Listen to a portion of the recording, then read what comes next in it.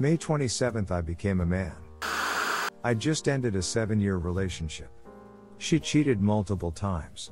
Was always messing with other guys. It was always my fault. But I'm the one who cares about her the most apparently and means so much to her life.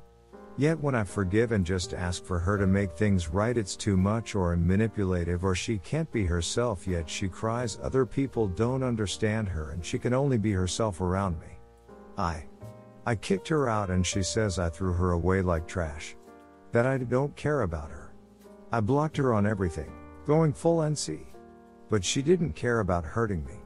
It's like she's more mad she has to go live with a friend or her parents rather than accept the reality things ended because of her actions. I've been following this sub for a while, reading your stories and gaining confidence, strength and knowledge on how to move on. I'm still scared of the future and whether I'll ever find true love, but I know what's right and I don't deserve the pain I was going through. But I finally stood up for myself, and that's what's important. Redditors' reactions. Redditor 1, my experience is that the only part of you that exists in her world is the part that does things for her. The rest simply does not exist. She's not ignoring it, she's not being malicious. The idea of you having your own dreams and emotions, like an actual human being, is probably completely lost on her. Redditor 2, you did take out the trash. The waste that was toxic for you. Good for you. She is incapable of taking any responsibility for her antics. Redditor 3, I went through almost the exact same thing. 7 years. On again, off again.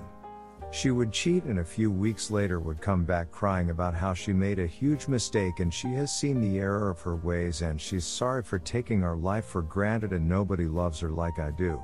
I heard this story 4 times. God help me. And I kept taking her back because I loved her and couldn't see myself with anyone else.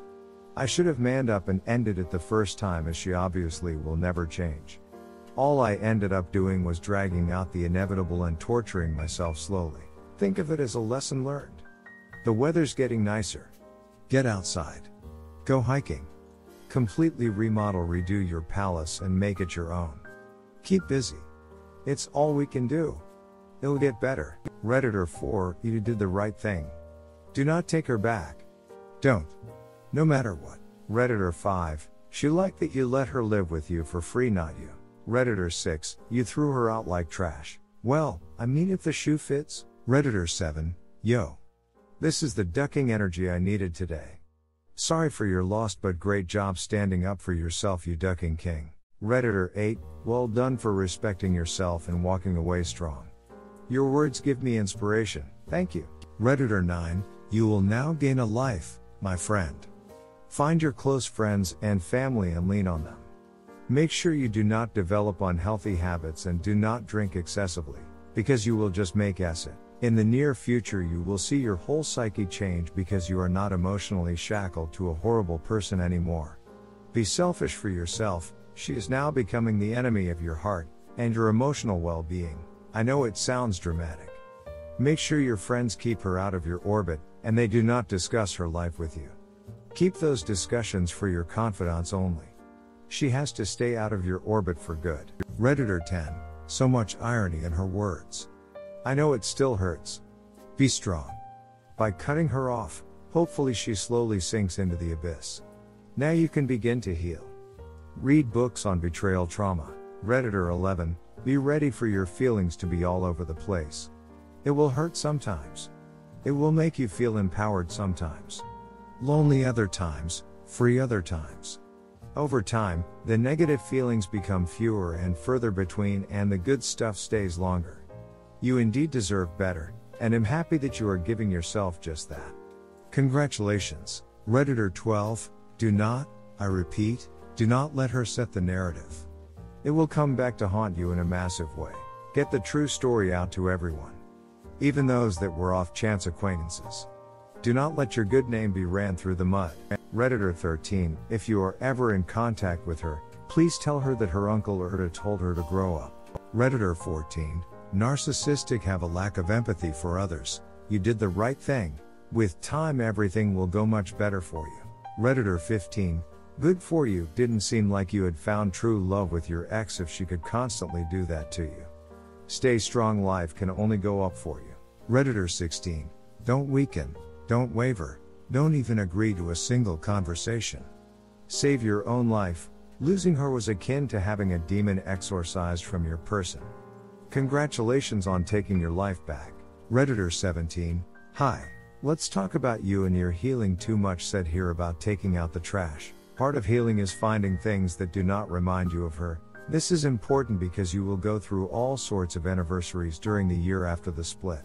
I am saying this because 7 years is not an insignificant period of time. One of the ways to heal is to look back at all the things you compromised on and did not do because you were with her and she did not like those actions or ideas. Compromise to blend as a couple is normal and healthy, so even if the relationship was one-sided, you will have compromised away things you would enjoy. Now you must identify and do those things that you gave up because they are not shared, they do not remind you of her, and they make you happy. It starts with things like foods. Go buy Esset loads of stuff you enjoy and she did not out of spite, but it will not remind you of her. You did not share it, and most importantly, it brings a little smile and happiness to you. For me, it was a chocolate breakfast cereal and I virtually overdosed on that. LOL, I ate that stuff for breakfast, obviously snacks, lunch, dinner and dessert, total overdose, but it made me feel good without pressure of her and memories of her. Note, it started to bring me back from the changed, modified person those compromises created. There will be bigger steps too, but you must start with small things first and rebuild your happiness and the happy guy that you are. My huge steps later on were trips and activities. I learned to paraglide, went whitewater rafting, etc., and traveled to Bali and the UK later too. You mentioned finding real love later on. Be assured that you will find this as soon as you start to smile again. Once you are smiling and happy in your own skin, you will exude that energy, and that is attractive to the opposite sex. Very attractive. You are now on a winning path. Have fun, do what you enjoy, and avoid anything shared. Redditor 18. I am sorry, man. I have been in your shoes and I know how it feels to be cheated on. I actually got off a relationship with someone 2 years ago. She cheated on me with her co-worker. These are things that happen every day, so let's not be surprised when it happens to us, because at some point, if you are intellectual, you would have seen it coming. Redditor 19. Sorry it had to come to that, but you did the right thing. You took out the trash. Now it's time for you to heal and recover. Redditor 20. Good for you. You stood up for yourself and took your life back. I hope you feel happier and less stressed now. When my cheating ex left, it was like a huge weight was lifted. Stay strong. This is the beginning of a much better life for you.